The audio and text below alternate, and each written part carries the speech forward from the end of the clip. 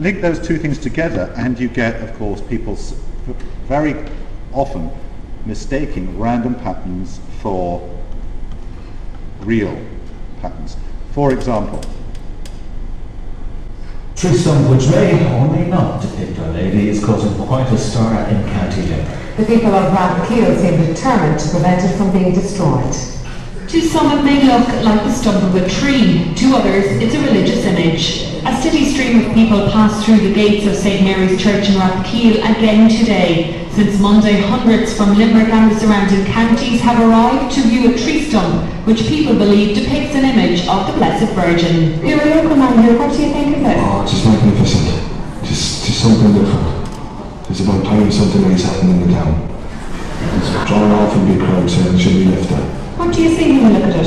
I see the vision of Our Lady. That's me, anyway. That's my question. And do you think it should be left there? I think it should. Definitely not moved. I see Our Lady there. 100% I can see Our Lady. I mean, you can't describe the likes of that. News of the image spread quickly. In the cutting of the tree, they just happened to come across the image of a lady, and on further examination of it, they came to the conclusion that it is that of the Blessed Virgin Mary. Hundreds here last night, up to, at one stage I would say, maybe 400 or 500 people. More than 2,000 members of the community have signed a petition calling for the church to leave the remainder of the tree in place. What is important is that even look at it, bringing the people into the church, which don't come to the church. I was here about 1 o'clock. There's a gigantic crowd here. It's beautiful to look at in the night. What kind of an atmosphere was there last night? Emotional. It was beautiful. A 24-hour vigil is being held at the tree so that no vandalism can take place. The people of Rathkeale are now calling for dialogue between the church and the parish so that the tree can be made a permanent fixture. Ashton McCushler, TV3 News, Rathkeale, County Limerick. okay, but it's not apparently just religious people that make this mistake.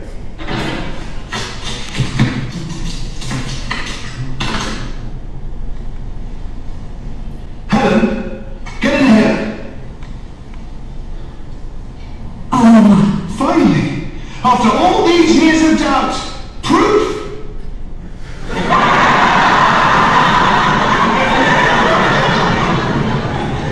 Atheists from around the world are converging here and queuing for hours just for a glimpse of the miraculous fruit section. Let's see if we can talk to one of them. Can you tell us what you see? Oh, like I said, my fence been completely destroyed. Oh right, so you were a believer. Yeah, I got this tomato. You can just see the initials, JC. Oh, it looks like there's a B there as well. It says JCB. Yeah. Oh, it doesn't matter now, does it? This melon blows my tomato out of the water. It's a full sentence, there's punctuation and everything.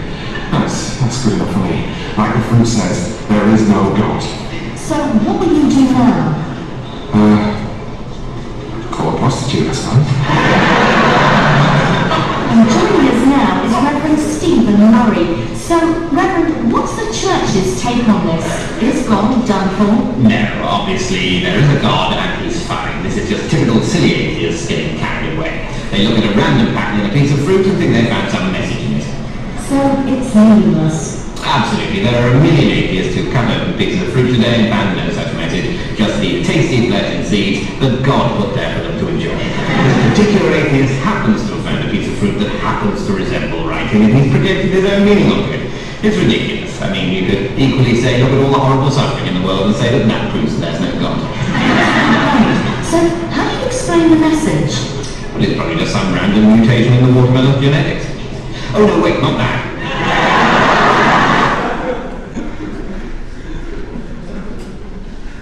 So what you saw in the first clip and was a clear example of a form of apophenia known as Pareidolia, which refers to particularly visual or auditory perceptions.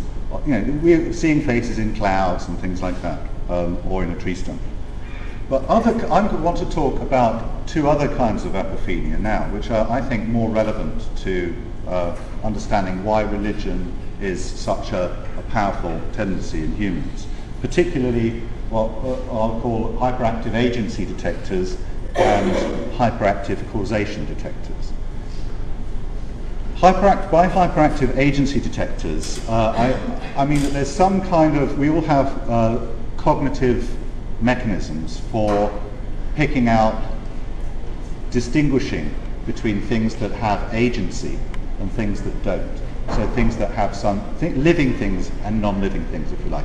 It's a very important distinction for any animal to make, and evolution seems to have favoured their development in many species, and particularly humans. Some of the evidence for this is that we tend to look for this distinction in even the most basic of stimuli. And some interesting experiments by Tremolo and Feldman in the year 2000, they produced various computer-generated images of just dots moving around on the screen. Some dots were purely random movements, and some dots were controlled by someone to make it, look as if they were chasing something. And then they asked people to say if any of the dots had intentions, and merely the movement pattern of some dots was enough to make some people clearly see the intentionality behind that movement. So they could see those dots, those moving dots, some of those as having intentions and some of them as not. They could distinguish the random behaviour from the non-random behaviour, they projected that, or they interpreted those non-random dots as having some kind of intention. Interestingly, when they did the same experiment with autistic children, they were no better than chance at making that distinction. So this does seem to be related to the fact that autistic children seem to lack what cognitive psychologists refer to as a theory of mind. They don't seem to have the folk psychology that most of us just naturally acquire as children, or develop naturally as children, which enable us to interpret some of beings in the world around us as having thoughts, feelings, desires and intentions, which makes those beings different from rocks and stones and things that don't have such intentions. For autistic children, everything is really just mechanics. Now, the interesting question is, what if we tend to over-perceive? If we make, again we're faced with this distinction, this question, do we tend to, we're not going to get this absolutely right. We're not going to always pick out, no system is going to be absolutely correct at always distinguishing agents from non-agents. So it's probably a good idea to bias your errors towards one or the other type 1 or type 2.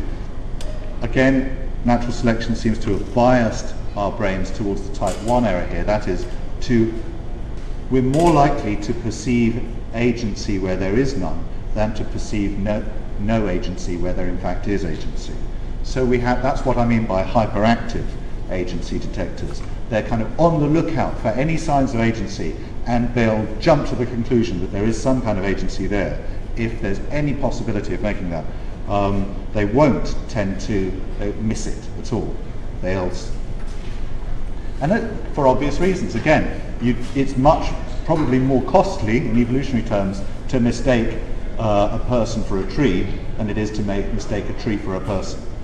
Okay, and this is probably what underlies our ordinary everyday animism. And what I mean by that is our tendency, for example, to kick our car when it's not working, to shout at our computers and so on. Now, on some level we all know that that's silly, but the fact that we so readily do it suggests that even people who are clearly aware that these computers are not alive can't help at some level treating them often as if they are, even if it's just as a joke, and which may be due to a more powerful force, which, if we're not maybe so critical, we might take as actual evidence that these things are alive, and which may underlie a lot of our original tendencies to attribute spirits to rivers and mountains and so on. So I think this may be one of the forces, one of the cognitive forces, if you like, which makes it easy for us to believe in religious ideas.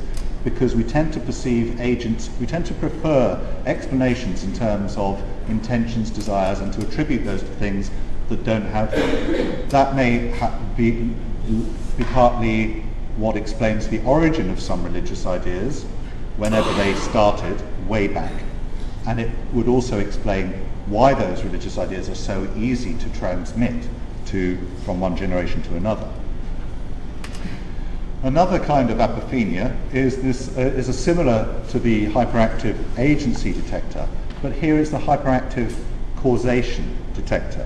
And I think I can best explain what I mean by that by reference to some experiments that Skinner did in the B.F. Skinner, the behaviourist, with some pigeons, which Richard Dawkins explains here in this. All wild animals have to be kind of natural statisticians, looking for